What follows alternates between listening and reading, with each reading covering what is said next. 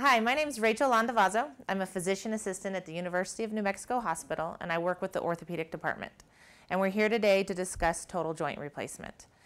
All of the slide presentation that we'll be giving is just highlighting important facts that were given in your patient education binder that was handed out. So let's get started. So welcome to your joint journey. Before you schedule surgery, you will need to get medical clearance by your primary care doctor. You'll need to get cardiac or heart clearance by your primary care doctor or your cardiologist, depending on which type you have. Dental clearance by your dentist, and then the total joint class.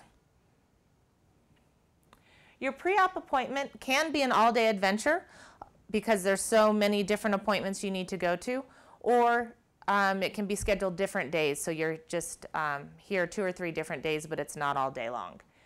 You'll meet with your surgeon. He'll review your evaluations from your primary care doctor and your dentist. He'll discuss the surgery with you, discuss the risks, the benefits. He may want to order some additional labs. You'll also be asked to sign a consent for surgery. You'll be given pre-op instructions, nothing to eat after midnight before surgery. You'll be asked to shower with a little HIPAA-cleansed solution that you'll be given at your appointment. They'll also ask females not to shave their legs 3 days before surgery, and they'll ask men not to shave their facial hair the morning of surgery. The last thing you'll need to do is meet with pre-anesthesia, and that's when you meet with a member of the anesthesiology team, and they talk with you about the risks of surgery because they will be the ones putting you to sleep, and that will be responsible for you during the surgery. So they like to get to know you, know your risks, history, physical, any allergies, or any adverse reactions you've had to surgery. So that's all done preoperatively before you come in for surgery. Don't forget to call the business day before your surgery after 11 a.m. for your surgery time. This is the number that gets you to the OR surgery department. They will call you. I would say 95% of the time they will call you. But a lot of times, you know, this is your last kind of day of freedom, I like to say. And you might want to go out to lunch with friends, or you have a few errands to run before you come into the hospital. So I like to give you this number to let you know that you can call them after lunch, and they'll let you know what time you need to be here the morning of your surgery. If you're scheduled for surgery on Monday, you need to call on Friday. No one's here over the weekend, so no one's going to pick up the phone on Sunday to tell you what time to come in. So if your surgery is scheduled for Monday, please call them on Friday. So the day of surgery, you go to the second floor surgical waiting room, and you'll check in at the desk. There's a little lady that sits at the desk. She's really great. She'll check you in, and then she'll call the operating room and let them know that you're here, so we all know that we can continue to proceed with our scheduled day. At that time, you'll be taken back to the pre-op holding area. This is where they put the gown on you, give you an IV, get you settled. You'll meet with your anesthesiology. You'll also see your surgeon one last time before surgery. A family member can go with you to this area, and then once they take you back to the operating room, they'll escort your family member back to the surgical waiting room. I always tell people, if you have any last-minute questions, this is the time to ask. This is the last time you're going to see your surgeon before you go into surgery. And you might want to write those questions down. It's Murphy's Law. As soon as a doctor walks into the room, the questions fly out of the room. There they go. So I always give people a little hint and say, why don't you just write them down, and that way you'll have them there in front of you when your surgeon does come in to talk with you. Immediately after surgery, your surgeon will go into the surgical waiting room and meet with your family or friends to discuss how the surgery went. You'll be recovering from surgery in the post-anesthesia care unit. We call it the PACU. Usually you're there for about 1.5 hours to 2 hours. They want to make sure that your pain's controlled, that you're able to drink, that you've kind of woken up and you know where you are and how things are going. After that, once you've recovered, you'll be transferred to 3 South, and that's our orthopedic SAC unit. Once you get up to 3 South, your nurse and tech will greet you and your family and get you settled in on the floor. They'll give you a little green folder, and that has kind of like the menu in it and any important phone calls for the hospital or the floor, and kind of just the visitation rules and regulations of 3 South. You will be on IV fluids, so you'll have this pole next to you. And we keep you on IV fluids overnight until you're drinking and eating pretty well on your own. That first night after surgery, you're a little dehydrated and you're not drinking a lot. You're kind of groggy and you're sleeping a little more. So we just want to make sure you don't get dehydrated and keep you on fluids until things are going well. You will also have a catheter in your bladder. It's called a Foley catheter. And it will help you go to the bathroom. So that first night after surgery, you don't have to worry about, it's 2 o'clock in the morning and I've got to get out of bed and I just had a major surgery on my joint. This way you can just not worry about it and just try to sleep and recover, because you're going to have a very busy first day. It will be removed the day after surgery. So that catheter stays in your bladder just for that first night, and then it's removed the next morning. So equipment, we'll just go over equipment for the total hips. So the first thing we'll go over are SCDs, and these are sequential compression devices. Basically, anytime you have surgery, you're at a risk for blood clots, and unfortunately, that's just the nature of the beast. Our job is to try to reduce that risk as much as possible. So one way we do that is by putting on these, we call them squeezers here on the floor. Because what they do is they fill up with air and they squeeze your calf. So they're connected to a machine that's at the edge of the bed. You only have to wear these when you're in bed. So when you're, normally what you do when you walk, your calf muscles are squeezing and they help circulate the blood throughout your body. And so when you're walking, they squeeze it and then they let go. And so that's kind of what these do, and that's why they're nicknamed squeezers on the floor. It's because they fill up with the air and they squeeze and then they relax. So they help the blood circulate in your body to help reduce the risk of blood clots. The next thing we'll talk about are TED hose, and these are anti-emboli stockings. So once again, these are helping to reduce the risk of blood clots. These are the tightest pantyhose you'll ever put on. They're very tight. Your nurses and techs will show you little tricks of the trades on how to put them on. These you'll be wearing for at least 2 weeks after surgery. And once again, they help keep everything tight and compressed to help the blood circulate and flow throughout your body. Usually you're given 2 of these, a pair to wear and a pair to wash. You just wash them by hand in soap and water and then lay them flat to dry while you're wearing the other pair. Your surgeon is the one that determines how long you have to wear these. So most of them have you wear them until your follow-up appointment, and then after that it's up to them for how much longer you'll need it. The next thing we'll talk about is a PCA. It's this right here. It's a patient-controlled analgesia. What that means is that you have some control over your pain medication. So you press this button and this machine will give you pain medication through your IV. You cannot overdose on this. So you can't just keep pressing it and then you won't be given that much medication. It's all computerized. So you're only allowed 1 dose every 10 minutes. But that usually helps you kind of get over when you're starting to feel it wear off and your nurse hasn't come yet with your other pain medication. You can give yourself a little push and it'll give you some medication to help you get through. This is usually removed on post-op day 1, the day after surgery, because by that point you're taking pain medication by mouth, which lasts a lot longer, and you won't really need this anymore. But it's there to help you that first night when if you don't want to bother your nurse, or your nurse is getting your pain medications but you're still in a lot of pain, you can press this and it'll help. The next thing we'll talk about is an incentive spirometer. We call this an IS.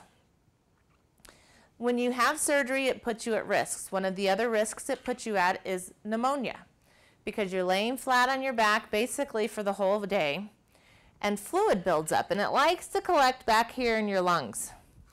And so what this does is this helps push the fluid out of your lungs back into circulation. So the fluid won't build up and you won't get bacteria and all, then it leads up to pneumonia.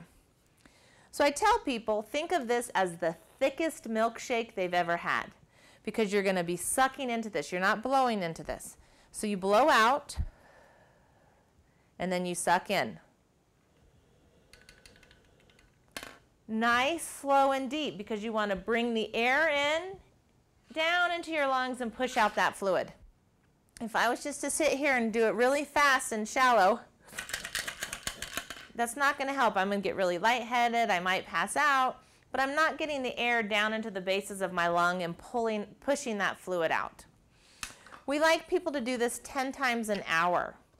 So I tell people, if they're watching TV, every time a commercial comes on, grab it, take a nice deep suck.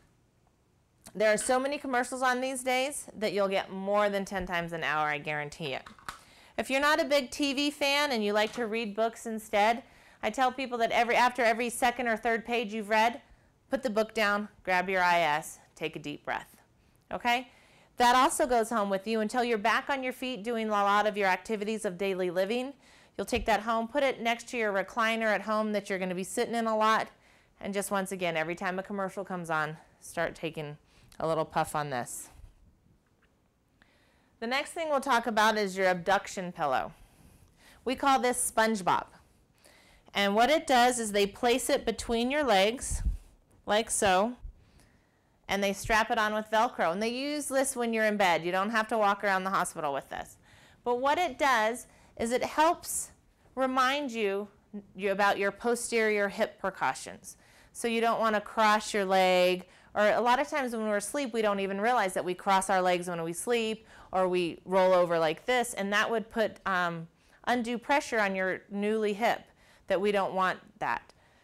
So this just helps remind you not to cross your legs or any of those other posterior hip precautions that the therapist will go over with you. And the last thing we'll talk about is a trapeze, and I couldn't wheel a hospital bed in here, but for our hips, all of our beds have a little handy helper, and it has a little trapeze on it that you can help kind of pull yourself up, adjust yourself, and get a little more comfortable in bed.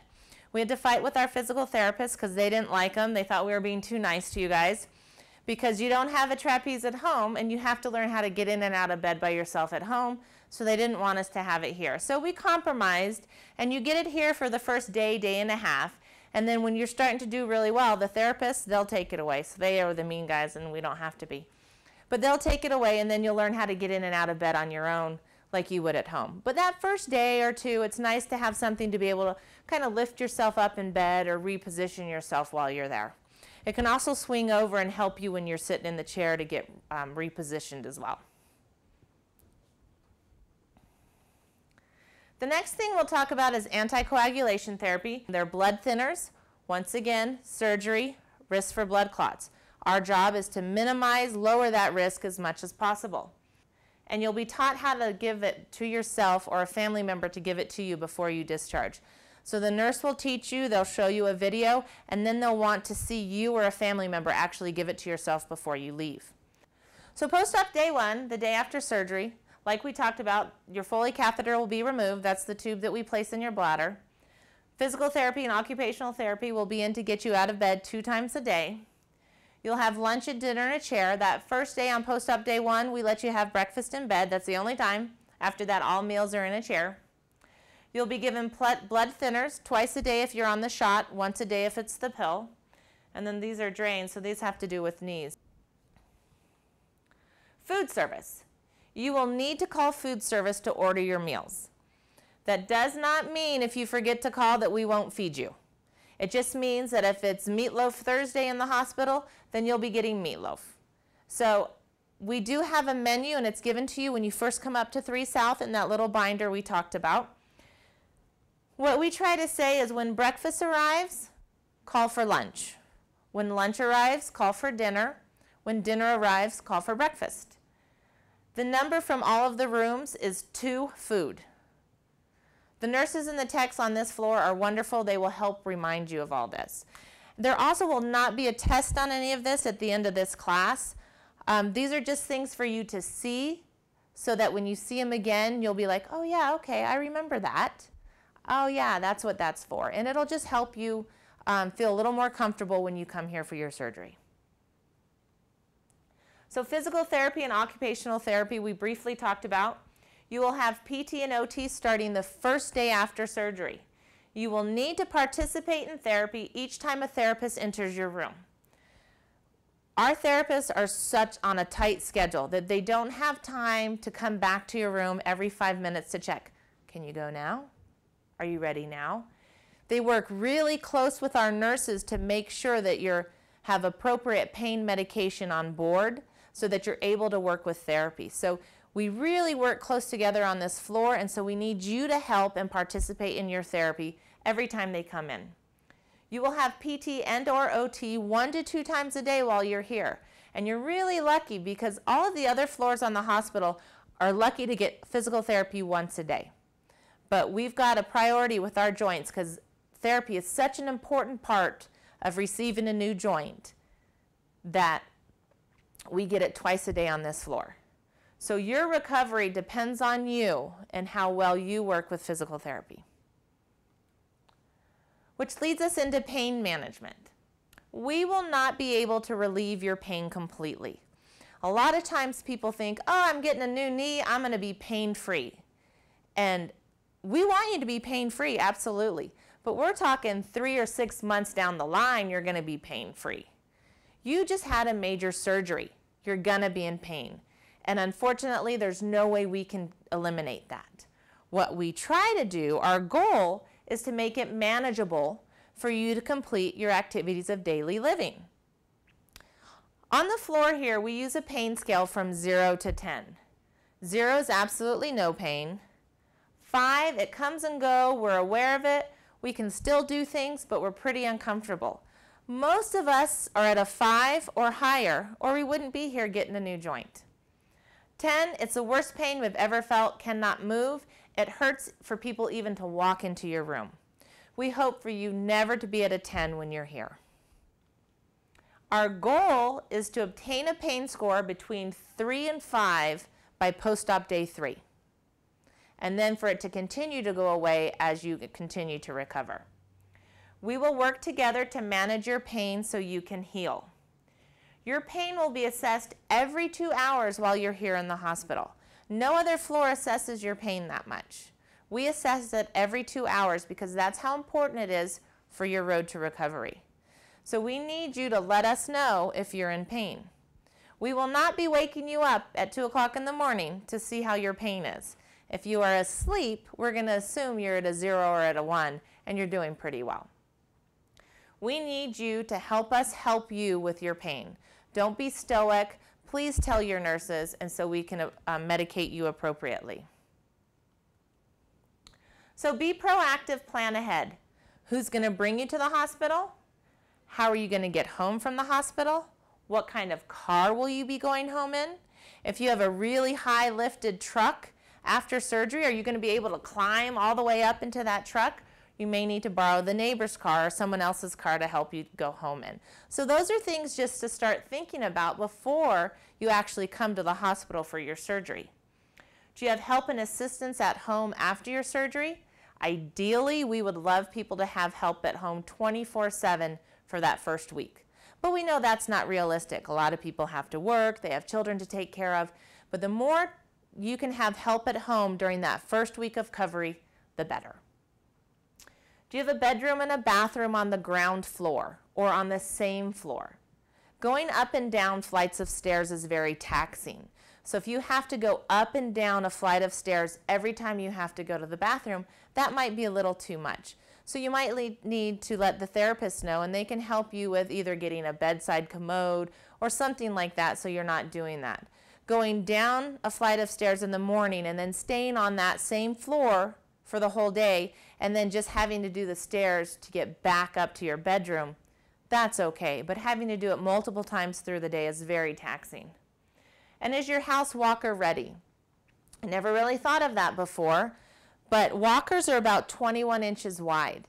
And so if you've been in some of these old homes in Albuquerque, it's really interesting because all of the doors are the same size except for the bathroom doors. They're just a little bit smaller. And it's a little challenging to get a walker in there. I'm not telling you have to go rebuild your bathroom unless you want to. This would be a good excuse to do it. I'm just saying these are things that you need to be aware of because the physical therapist can help you with the walker get through tight spaces, get around sharp corners, things like that. So things that we don't really think about in our homes now, but now that we're going to be having a surgery and going back to them, these are some of the things just to be aware of. Where will you go after surgery? I would say 85% of our patients go home with home health care. Once again, unfortunately, how it is with our society these days is a lot of this is just based on insurance. But a lot of our insurance will cover either home physical therapy or home nursing. The other 15% usually go to a skilled nursing facility. This is not an old folks home. They do not want you to move in. This is a place where you'll get physical therapy, where you'll get some nursing, and you're too good to be here in the acute setting of a hospital, but you're just quite not ready to go home. Usually these places you'll stay at for a week to 10 days at the most. And it's just to kind of get you over that hump until you are safe and ready to go home. A few of our patients may go to acute rehab, but the insurance companies have made such strict guidelines that nowadays just one joint doesn't qualify for rehab. So most of our patients either go home with home health care or a skilled nursing facility. So your post-operative visit. You will be scheduled to see your surgeon 10 to 14 days after surgery. Your staples will be removed, your incision will be evaluated, and they'll schedule your next appointments. Our surgeons like to follow you for at least up to a year. We've just put a joint